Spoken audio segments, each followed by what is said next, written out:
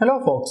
So today in this particular video, we are going to talk about IAM users. Now as we talked about it in the last video, when you create an account, you enter into it as a root account. Now that is something which is discouraged by AWS because root account has all the permission to do anything in your account, which is very bad from a security point of view. So this kind of widespread access is normally given to only few people in the organization, and they have to be something like top level AWS admins. Then those admins would be creating some further IAM users and provide them proper access to use AWS resources according to their role in the organization. So let's see how to create an IAM user, and we'll first create an IAM user with administrator access, and then going forward we'll see that how to restrict its access by using proper policies. So let's start. Now you access IAM module by just going into your services and hitting on IAM module under security and compliances section. Once you click there, you will find your IAM dashboard, and here you will be able to see the current resources that we have created in IAM module. Okay, so first few things before going to IAM user, the IAM users would be able to sign in through this particular link. So rather than just going to aws.amazon.com and providing the email ID and password, IAM users would be using this particular link to log in with their own credentials. Now this link might look different in your account. That is because I'm using here alias Ashish R. Pandey. In this space you might be getting your AWS account ID. If you want to change it to make it more easy to remember, you can just go and click on the customize and provide here your alias name. Since I have already customized it, so it's not giving me the option, though it is giving me an option to delete this alias. Having said that, if you are seeing your own account ID here, some numbers, big number here, you just need to customize and give your unique alias name. Please make sure that it is unique because this URL has to be unique and it has to be your account. Now having said that, let's go and see how to create users. Now after getting that out of way, let's go and see create an IAM user. Users, here you can see all the existing list of users, and then we'll be adding a user. Click on add user, give it a name. So I'm going to give it a test name, and now to every user you can provide two kinds of access. One is programmatic access, second is AWS Management Console access. So right now the way we are using AWS, it is called console access. But this is not the only way to access your AWS resources. You can access your AWS resources using command line interface as well. We'll talk about that in a separate video. You can use AWS resources from inside your own program using software development kits. You can access your AWS resources using some APIs. So when you are using your AWS resources through command line interface, through software development kits, or through using some APIs, that is basically called programmatic access to your AWS account. Normally to access your AWS account programmatically, you need some extra information in form of something called access key and secret access key. Now that access key and secret access key would be provided to an IAM user only when he has been given this programmatic access. So when you provide this programmatic access, this particular user here, in our case test user, would be given a set of access key ID and secret access key as well, along with the username and password. And using this access key ID and secret access key ID, they would be able to access AWS resources programmatically. So in this case, I am going to give both the access, console access as well as programmatic access. But basically it will depend on what kind of user you are going to create an account for. Then what about password? The password you can auto-generate, or you can just go for custom password and decide a password for that guy. So I'm going ahead with the auto-generated password. Now once you create this, basically the account admin who is actually creating this IAM user, he knows the password of the guy. So if you want to give him the liberty to change his password and you want to enforce this password reset, then go and check this box and ask him to require the password reset. So basically this activity will normally be done by AWS account admins. Whenever a new user comes in, the account admin will be creating an IAM user for him and provide these credentials that is generating to that particular guy. Now let's go to the next, which is the permission section. Now we have to assign proper permission to that particular user, and assigning permission is done by using policies. So what is a policy? Policy is nothing but a set of permission to use AWS services and resources. So there are multiple ways to provide these permission and policies to a particular user. Basically, we also call it attaching the policy or attaching the permission to a particular user. There are multiple ways here. There are three you can see here itself. One is put a user into a group where it belongs, and in that case you would have already attached some policies to that group, and all those policies of the group would be applied to the user as well. That's one way. Another one is if you already have an existing user and you want to give the same permission to this new user as well, then you can copy permission from the existing users. So here you can use whatever user you want to copy the permission from and set the similar permission to this new user as well.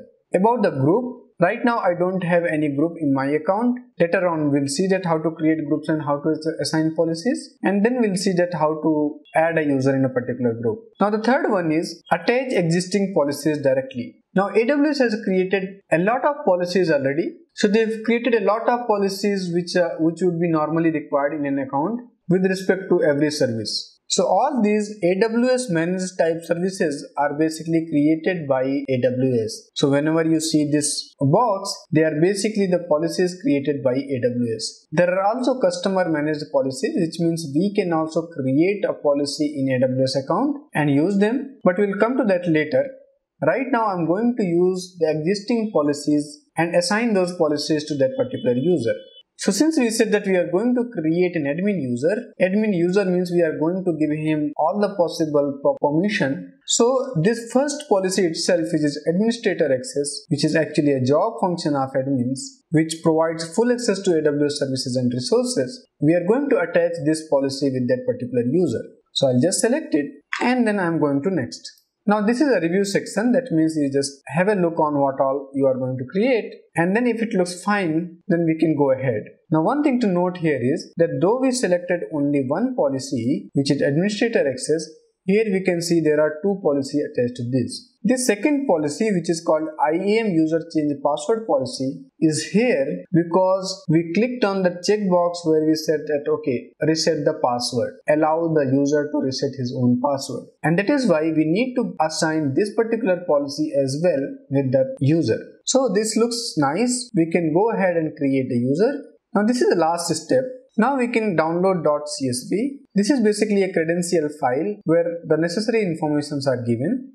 This is credentials 9.csv in my case because I've got multiple files in my same folder with the name credentials. So I'll just open it. Okay, now here you see it is giving me all the necessary information in form of an Excel file. So this is the username, this is the password, this is the access key, and this is the secret access key. Now you should make these things confidential. You should not share your access key and secret access key or username and password with anybody. If you think this information has been leaked, then you better delete the particular user or reset the credentials. This same information is also shown on your web console. So this is the user, access ID, and then the secret access key. You can also see the password here. Now you can also send him an email mentioning that account has been created for you, and maybe separately you can send him his credential, his username, password, and access key and secret access key. Remember that this access key and secret access key is there because we assign programmatic access to that user. If you don't give him that programmatic access, this access key and secret access key would not be available for him. So I'm just going to copy this password and let's see that how to access as an IAM user. Since I don't want to log out from this account, ideally I should log out and use this particular link to log in again, but I don't want to do that. So what I'll do is I will use an incognito window so that it doesn't matter whether I've logged into with my root account or not. So in a new incognito window, I'll be using this console first. Here you go, and here you see this login screen looks a bit different. Here my account ID or alias has been given already, and now I just need to provide the username and password. So my username is test and my password I can copy from here. Again, all this information is already downloaded in my credentials.csv. I can copy from there as well. So the same thing you can see here as well. You can copy from here. Then go to that incognito window and I'm going to paste my password here. Then sign in. Now this we are signing in as an IAM user. If you want to sign in using your root account, this is the link for that.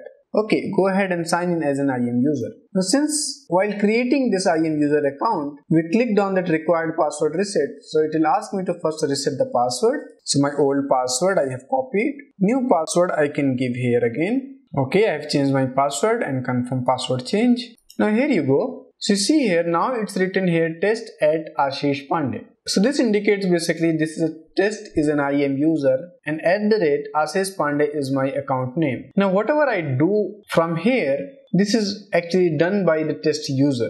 So all my actions etc. would be tracked as if the test IAM user is actually doing this. Now since we have given test user admin rights using that administrator access policy, so it can use all the resources, all the services that it has. In that sense, it's similar to the root account. So it can go to any service, it can create any service, launch any service, modify any service, whatever it wants it can do, because it has been associated with an administrator access policy. So please keep that in mind.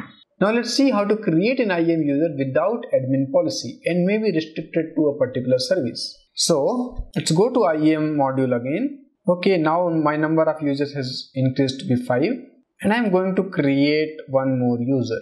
So I'm going to call it non-admin, and this time I'm not going to give him programmatic access as well, just to see the difference. Also, just for the sake of knowing the difference, I'm not going to auto generate the password, I'm going to give him the custom password. So I'm going to give him some password, and also I'm not going to give him the required password reset. So if you compare it with my previous user account, I'm changing all these things. It's not because I don't want to make him admin. It's just that so that we know the difference and we understand that by clicking on these checkboxes what is the impact. So I'm not selecting the required password reset. Next is permission. Again, I'm not using these two steps and I'm using attach existing policies directly. Now this time suppose I want to give him full access to S3 but nothing else. So I will go and search for S3 full. Here you go. You have got a policy already made for you from AWS. So use this particular policy. Go ahead to next. And here you can see you can review this particular user. We are not requiring password reset. We have given our own custom password. The access is only management console access just with the password. And the policy attaches just S3 full access, nothing else. Okay, if you remember, it has not even got IAM user change password policy. So I'll create a user. Now here you go, it looks similar in the sense that you can download .csv. This is my strength credentials.csv. But here you can see that there is nothing, no access key, no secret access key and no password. Access key are absent because we didn't give him programmatic access. The password is absent because we opted for custom password rather than auto-generated password. So the same thing in credentials.csv. This is my old one, this is my new one. So here also you see username and just the console login link. The password, since I gave custom password, so I should have remembered, and then no access key and no secret access key. So this guy cannot use AWS programmatically because for that it will require access key and secret access key. Also remember that it's non-admin user, it has been given just to access S3. So S3 full access is there. Other than that, it cannot use any other service. Let's check that out. Let's verify that. So first log into this. I'm using new incognito window again and I am going through this console. The username is non-admin and password I remember. So non-admin, password I will provide and just sign in. Okay, here you go, non-admin at Ashish Pandey. Now let's see first, can I access S3 bucket as a non-admin user? Let's check that out. Go to S3. Create a bucket. Okay, it seems here I can create a bucket here, something like say Zeek bucket 3. Even if you are able to see that, this means you already have a read access. And then I'll just use the East Ohio. I'll just create it because I'm just checking that whether I have got permission to create bucket or not. So here you go, Zeek bucket 3 that we created just now.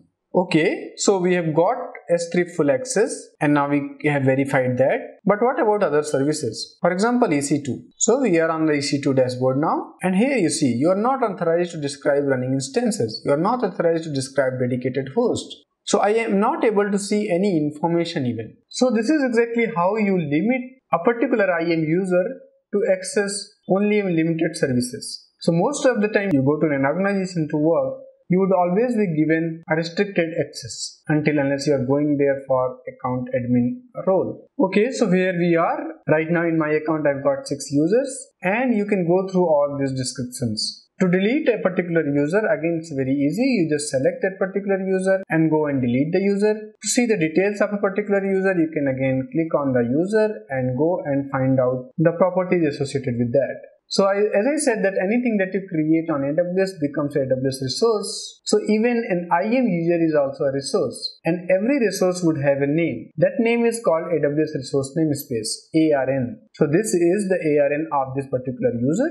Just look at the format of it. This number is basically the account ID, and here you can see all the permissions which are attached to this particular user, or the policies, the groups in which it belongs. Right now it doesn't belong to any group. The security credentials, the password, etc. If you want to manage, if you want to change the password. So we are here logged in as a root account. We can go and change the password, and some more information about this particular user. Then the access advisor. So this is particularly a feature which is used to understand that which user is using which feature and all those kind of things. So that's all that we have in IAM users. In the next video, we are going to talk about IAM groups. So see you soon in the next video. Thank you for watching.